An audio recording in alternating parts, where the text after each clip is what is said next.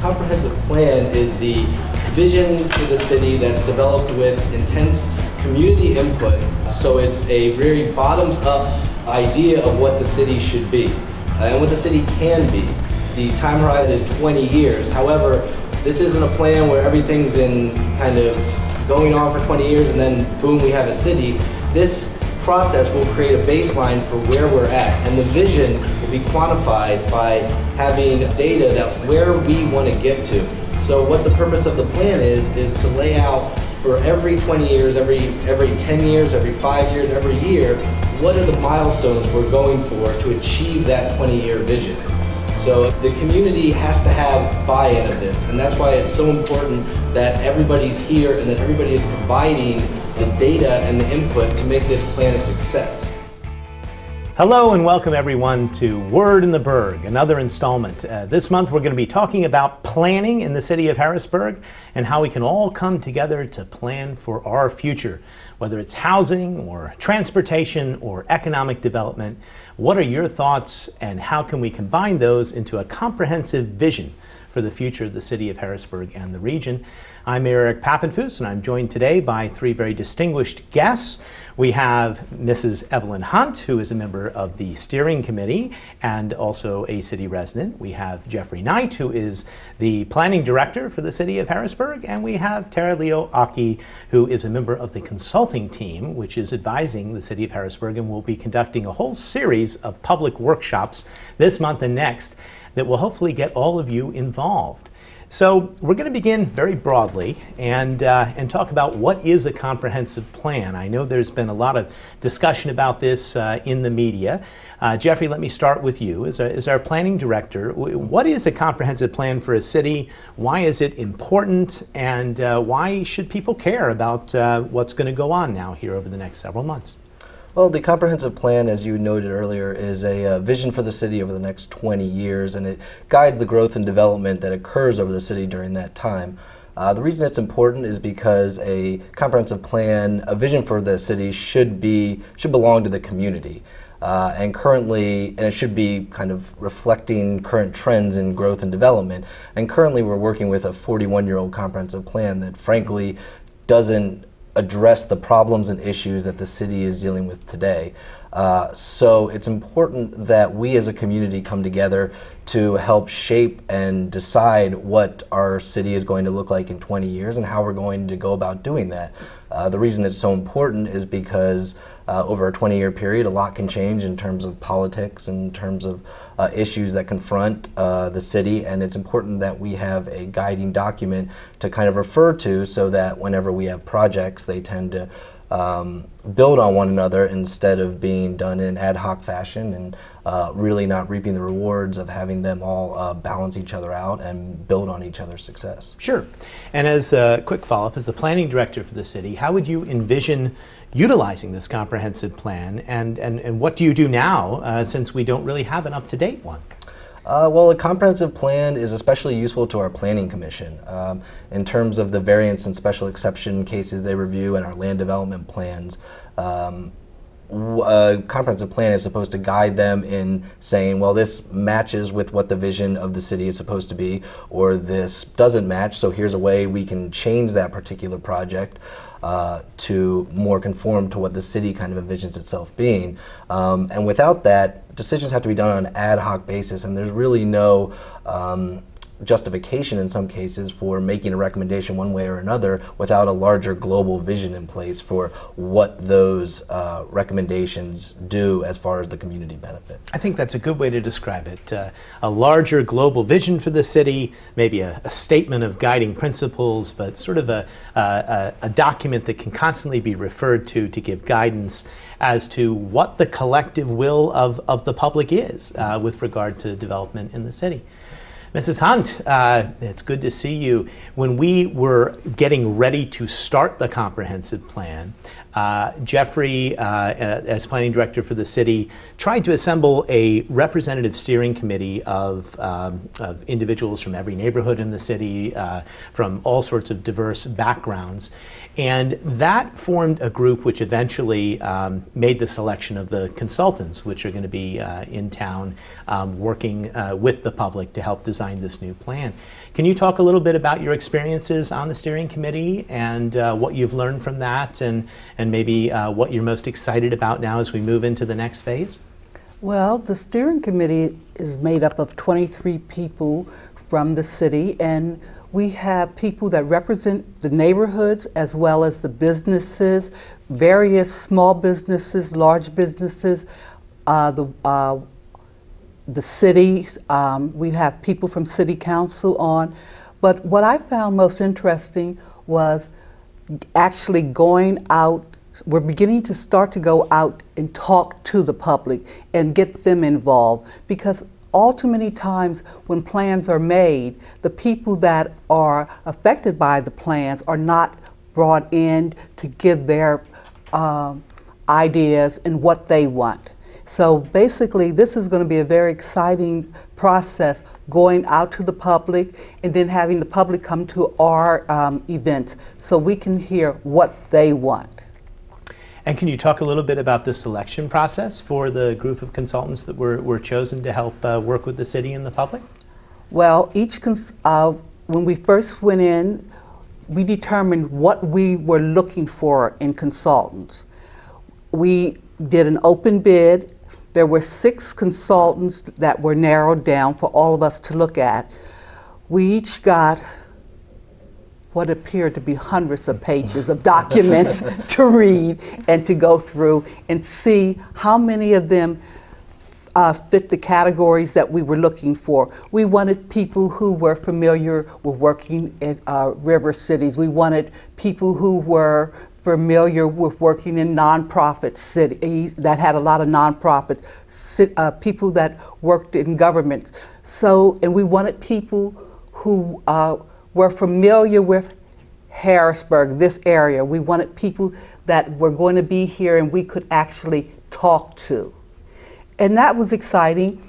And I was very pleased. Out of the 6, I sat in on the interview and I was right on who I selected. Good, good. And we are very privileged because we are joined by a member of that team right now. What a setup. I know, that's what I was thinking. We have Tara Leo Auke here. Tara, let's start. Can you describe your team? Because it really is quite a team that's been assembled to help Harrisburg with this process. Well, the team is a firm that resides in the city of Harrisburg called OPA. It's the Office of Planning and Architecture. That team then, from that firm, the team was brought together for their professional skill level. We have transportation specialists, we have housing specialists, we have urban land design specialists, and of course we have planners and architects on the team, as well as engineers. I'd be remiss not to say that we have engineers. As Ms. Evelyn says many times, and the team always comments on those from inside of the city and outside of the city has such good bones. It was laid out beautifully. We just need to sort of go in and decide where we need to maintain it, where we need to adjust it, and to set it up for the future. So our team has local members that are then paired with members from out of town. And that really creates a wonderful dynamic for us as professionals, because we're able to have this institutional knowledge and this residential care and passion for the city. At the same time, we get these firms from outside the city, these professionals that are able to come in and, as Jeffrey said so well, have a global view of our city without some of the I always say sometimes we hold our hand too close to our face and it's difficult to tell exactly what the options and possibilities are. So this pairing up of local with out of town, I think, is one of the most significant and most empowering parts of our team. Yes, I think it's particularly exciting, and it should give all the residents of Harrisburg a local access point as well as a national reference when having these conversations. So let's talk about how people watching this show can get involved. And the first step, I would say, is that we're going to be having a whole series of public meetings. And you can find out the dates for these meetings, when they're going to be in your neighborhood, at our website, which is BHBG, BEHBG. But if a member of the public were to come out to one of these public meetings, what should they expect? Well, they should expect to engage. I think that's going to be the most significant thing that every resident of the city should believe in, that this process really is from the bottom up. Typically we have so many top-down processes, and that's the general nature of public processes in general, or at least the concept of them. But we are really working together as a team, and I mean team as a whole team, the consultants team, the city, and the steering committee, to really be deliberate about engaging the public and everyone within their neighborhoods. So I think anyone who comes to any of these first 6 phase 1 public forums, that's what they're called, they begin in June, to lay out the idea phase. What are your ideas? What are your visions for the city? What do you as residents believe that the city needs, should be, and could achieve? And that's going to be the premise of these entire meetings. That, as well as to introduce the public to what a comprehensive plan is, and to the team as well. So we have it divided into different parts so that the public can feel confident with what they're being asked to do, which is give us our ideas and prioritize them. Because that's the most significant thing I think planners need, is not just a content of ideas, but also an idea of how the public would like to see certain things implemented and when. So come with your ideas, participate, be ready to participate, and comment about whatever aspects of the plan most interest you. One of the nice things I thought about reviewing the agenda for this evening and for future meetings was that you're going to have activities for children as well. Yes, I'm glad you say that. Yes. We're very excited that there are enough of us working on the team that have worked with youth and children. So that's always a theme that we have at these planning sessions. How do we engage everyone? As the steering committee, I think Ms. Evelyn can say, on the steering committee, we talk as a group how the audience of this process is so broad, from young to old, from people who have lived here their entire lives to people who we hope to keep here in our city with their ideas and their skills and their talents. So that's really important for us, to have the children draw their ideas. We have what are we calling it, Jeff? It's our creative role. I think so, yes. Right, and it's just this ongoing role of children's drawings that we've already gone out into the community and started. And we'll be carrying that around to every single meeting. And we're not forgetting those tweeners and teeners either. The ones that really have some of the most keen, astute ideas about what this city could be for them to stay here and be here. So we have some exercises too to engage them with the website, with the social media, as well, to get in there and ask them some questions that perhaps no one has ever asked them before. What do you want to see out of your city? I think that's great, and it also speaks to the fact that this is really for the whole family. It's for all ages. Everyone can come and participate, regardless of particular interest. And the key to the process is going to be soliciting as much public input as possible, so that there's real buy-in. So that when we're done, we've got a plan that everybody says, that's my plan, and I was a part of that process. Jeffrey, can you talk a little bit about the website? Because that's part of it. Now, not everyone can come out to a public meeting. Hopefully they can. There will be workshops coming up towards the end of July that are going to deal with key issues like housing and transportation. Lots of opportunities to get physically involved. But there's also the opportunity to go on the BEHBG website and comment and interact. So walk us through that a little bit, Jeffrey, because I thought the website was really, really well done. Right. The website, I think, is actually the most interesting perspective of what we're doing here in the comprehensive plan process, because I think it's different than many other municipalities' comprehensive plans that tend to be, very cut and dry. This is our public outreach period. This is where we develop ideas. This is where we take it back to the community. This has like an aspect where it goes the entire process and actually goes beyond that process. We will be given the BHBG website after our comprehensive plan is developed from primarily the ideas that appear on that site. So it's not just a vehicle for the comprehensive plan, but it's a vehicle for ongoing change and ongoing development and ongoing collaboration between not only the community and the city, but within the community, between community and developers. Like, it's the community saying what they want, and it's us listening to that and hopefully, encouraging that kind of development here in the city. And so, by the very fact that it goes beyond the comprehensive plan is it's a piece of the comprehensive plan that continues the whole way through the time horizon, and it kind of ensures that it's a living, breathing document, and it's not just a point-in-time snapshot that then goes on a shelf and gathers dust. It's a living, breathing plan, which is really what these documents are supposed to be. Great.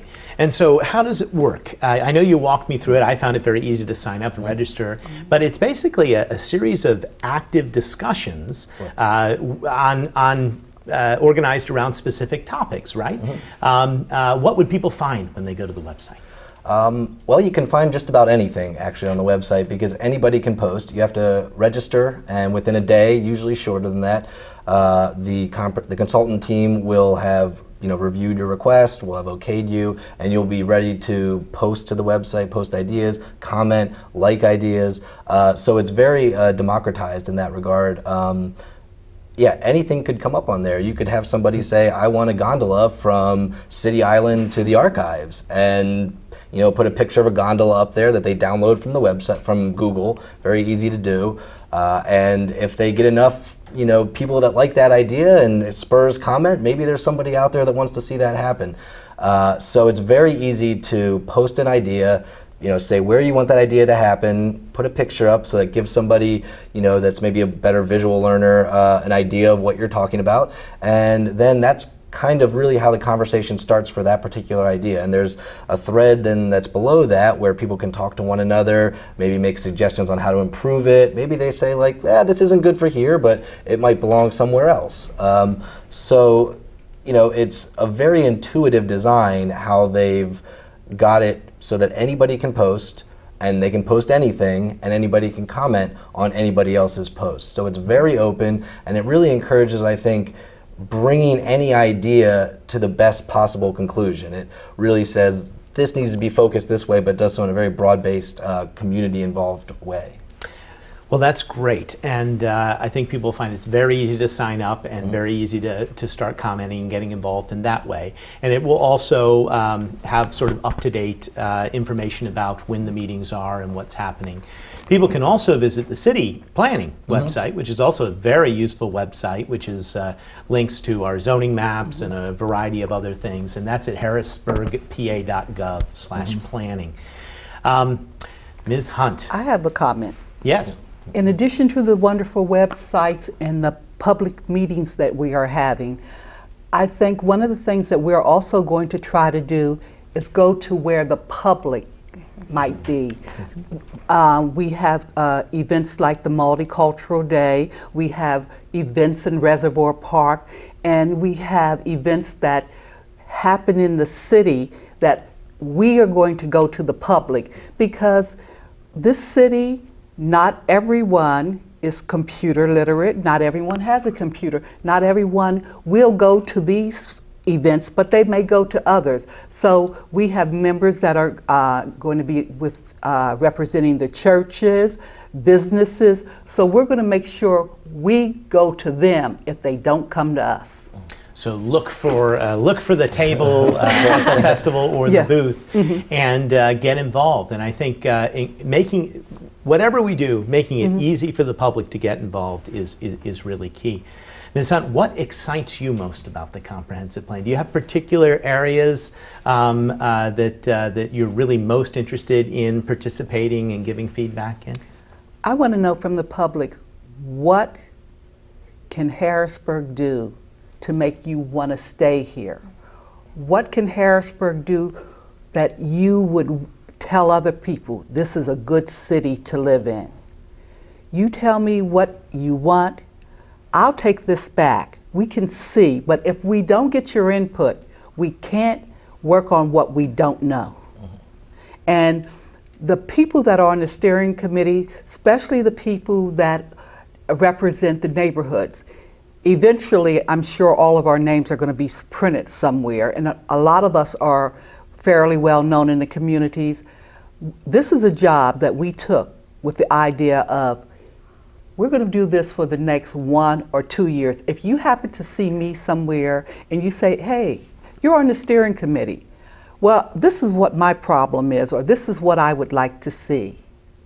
I will take that back and I will make a note of it, because we need your input. Well, that sounds great. And Tara, you have a background in communication.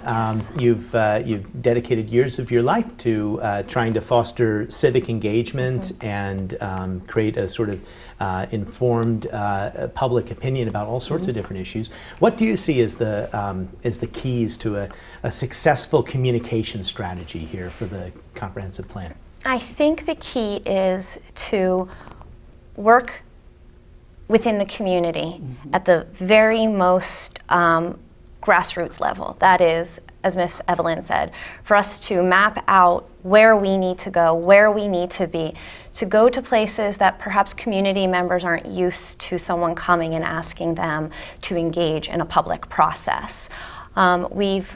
In May, one of the very first things we did was understand that we had to introduce this plan to the public before we started designing the process. So we had to go out and get the public's input even on some design issues, like what should this name be? This BHBG is because the public decided what this name should be. It's a good name. It is a good name, I think. I was impressed. The public. So a good start. It was a good start. And what we found going out and spending hours out in the community is that the people just appreciated the fact that we were sitting there bringing something to them that really hadn't started yet, that was the moment, that was the start.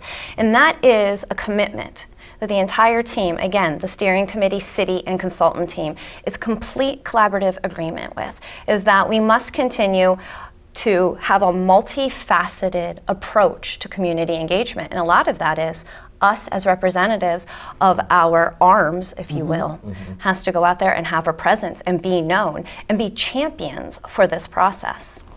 Yes, and I'll say from a governing standpoint, we want a guiding document. We want, whether it's our zoning code or approvals of economic development projects, we want those to be based on a coherent set of principled ideas. Right. And the fact that we don't have that, and it's been 40 years since we've had that, just makes our job harder. And getting the public involved at this point will lay the foundation, I think, for good civic engagement and good governance moving forward. Jeffrey, let's talk a little bit about zoning, because I know that when this is all over, it could lead to a complete overhaul, or at least a major series of revisions for the zoning code. Well, we've got the zoning code map up over there. That was developed on a kind of almost a really small comprehensive plan process when they originally developed it. They went out to the community and got community development objectives, which were good and revolutionary for the city here at the time this was originally developed, but they're kind of a poor substitute for a full comprehensive vision for the city. So as you said, after the comprehensive plan is adopted, we'll begin work shortly thereafter on a zoning code. The comprehensive plan is the vision aspect of the city, but the zoning code is the legal mechanism by which you enact that vision.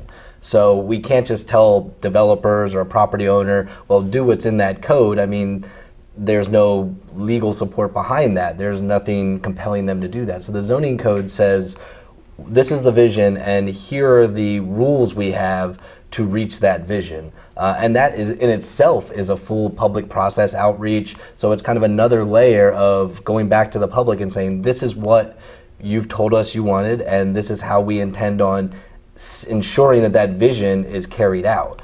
So the zoning code is actually the front line of the comprehensive plan, and it's very important in terms of making sure that our development is compatible not only in neighborhoods next to one another, but even just within neighborhoods. And I know we adopted a new bridge zoning code last year. It had been many years since we'd had a revision of the zoning code. We felt we needed to do that to give us something more modern and updated and reflective of the city to get us through this process. But the goal is to go back and to use the input here to revise that. So if people felt left out of that process or are concerned about certain aspects of it, now's the chance for everyone to get engaged. Yeah.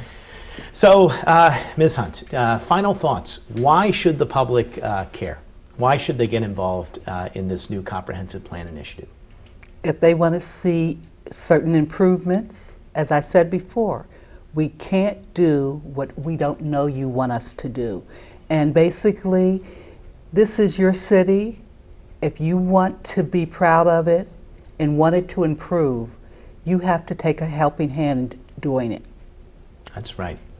You want to see a park someplace. You want to see everything. You know, something as small as a stop sign, or something as large as a housing development. If you have thoughts or ideas about where you want these to be, where you don't want these to be, now is the chance to be heard, because this document will set that sort of stage for all future development. Tara, some final thoughts. Why do you hope people will come out, and is there anything in particular that you're really hoping to engage the public on yourself? I believe that this city has such incredible potential, and that the way to meet that potential is for us to come together and rise above the differences that are perceived in this city and create that collective vision, to use your word, that this is a collective vision, and that this is our opportunity and sets a tone for what can happen with this capital city along the river. We're a very special place, and everyone who lives in and around this city are stewards of this very special place. And what I would like to say to the public is to trust this process. There is a really, really, really good team in place that care, and we have to trust one another in order to meet this objective, which is to create this future for the city of Harrisburg and to meet those potentials. That's not going to happen, though, if the people don't engage, if they decide that this is something they can't trust, that they don't want to be a part of because they don't think it's really going to happen. This is going to happen, and the more of us that can make it happen together, the more real it'll be. Well, I want to thank you all for coming and participating today. And that's right, the process is going to happen, and we've laid out a lot of different ways in which you, the public, can engage. Come on out to one of our public meetings that are scheduled for this month of June and into July. Find out about them on the BHBG website. Sign into the website and comment on things that you like or don't like. Or look for us at upcoming festivals or events in the city and give us your feedback that way.